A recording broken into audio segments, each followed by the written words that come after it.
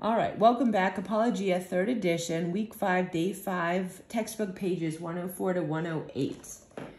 All right.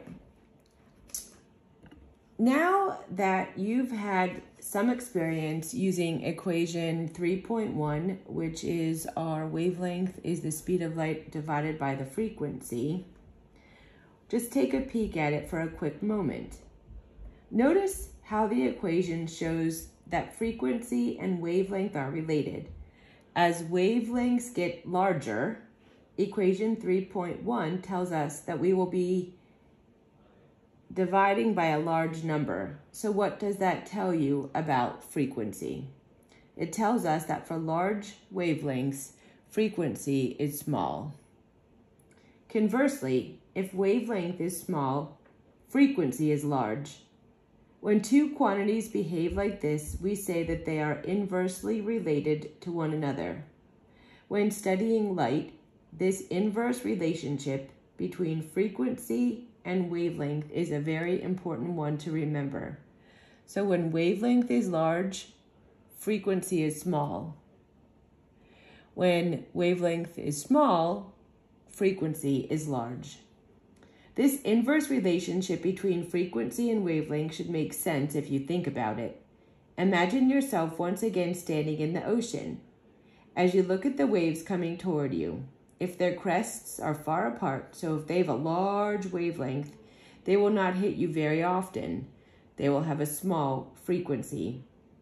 However, if the wave crests are close together, so a small wavelength, they will hit you very often. They will have a large frequency. You may not realize that the light we see with our eyes, the visible spectrum, is only a small part of the light that comes to us from the sun. The sun bathes our planet with light of many, many different wavelengths and frequencies. Our eyes perceive only a small fraction of the total amount of this light. The figure here of the electromagnetic spectrum is more complete representation of all the light that comes from the sun. Again, we call that the electromagnetic spectrum. If you examine the spectrum, you will first realize just how small a part of the electromagnetic spectrum that we actually see with our eyes. The rainbow under the words visible spectrum represent that part of the electromagnetic spectrum. Everything else shown in the figure from wavelengths of 10 to the negative 14th meters all the way to wavelengths of 10 to the 4 meters is still light.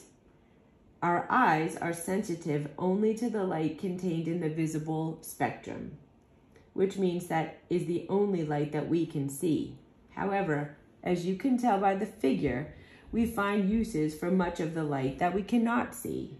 For example, the signals that are sent out from a radio station to our radio antenna are, in fact, waves of light. We cannot see these light waves, but they are there nevertheless. Since they are there, we can use them to carry radio signals, FM and AM radio signals, for example. The only difference between these light waves and the ones we see with our eyes is the wavelength.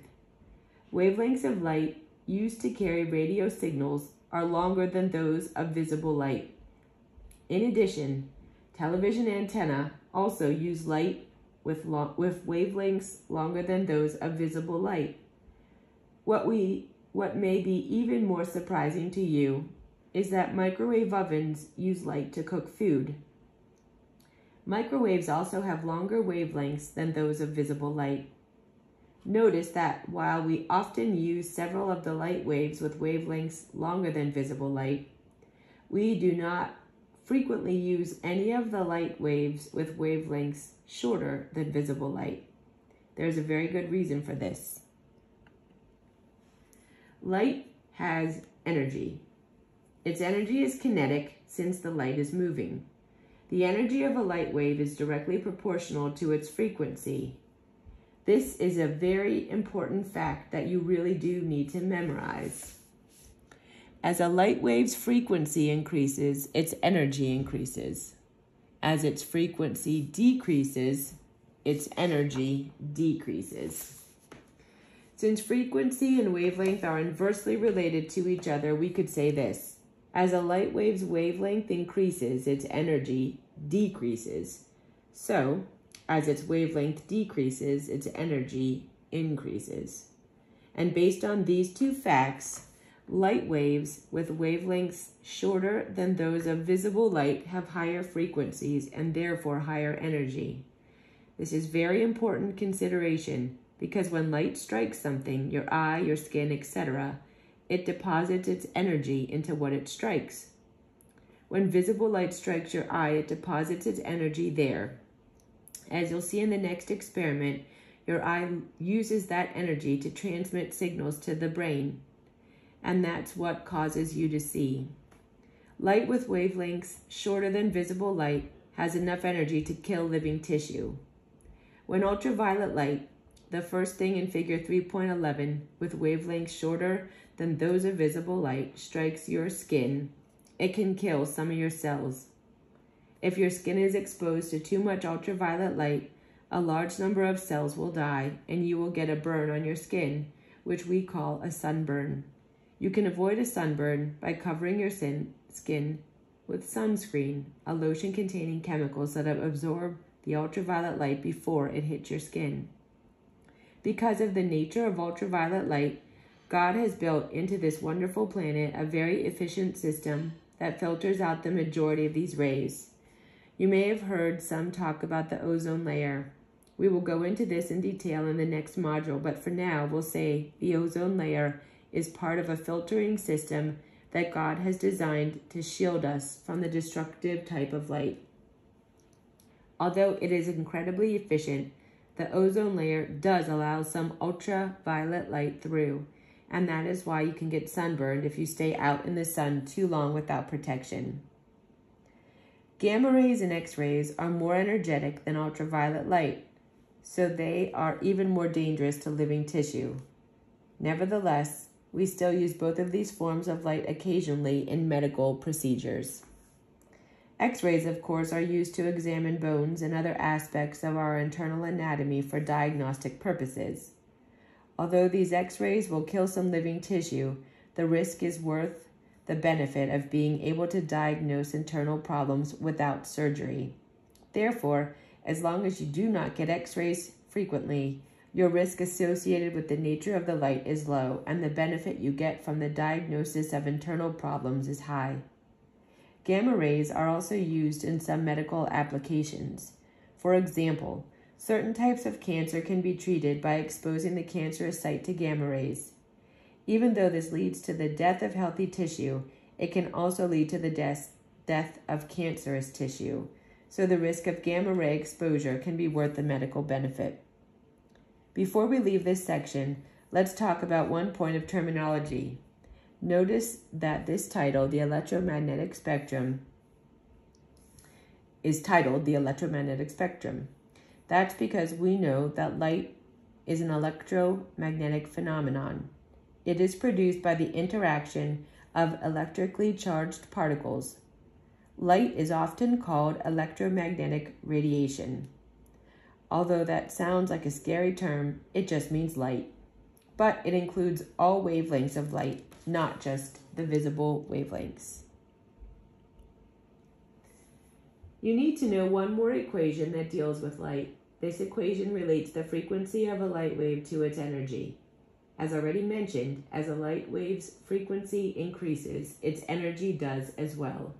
The mathematical equation that governs this relationship is E equals H times F. In this equation, E is the energy of the light wave and F is the frequency.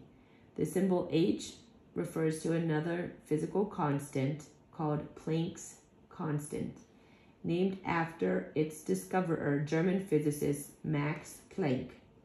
This constant allows us to relate energy and frequency. Its value is 6.63 times 10 to the negative 34th joule per hertz. You don't need to memorize this number. It will be given in any problem for which it is needed. Instead of learning the value, look at the units.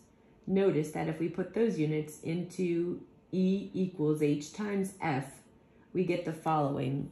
So if we use the units for Planck's constant of joules over hertz times the unit for frequency of hertz, we're left with energy equal to joules. So when this happens, the hertz units cancels, leaving joules as our energy unit. Remember, hertz means 1 per second. With that in mind, let's look at the unit for Planck's constant once again. So here's the unit for Planck's constant, joules per hertz. Hertz does mean 1 per second. So a joule divided by a hertz is actually a joule second, because don't forget, when you're dividing by a fraction, you have to invert and multiply.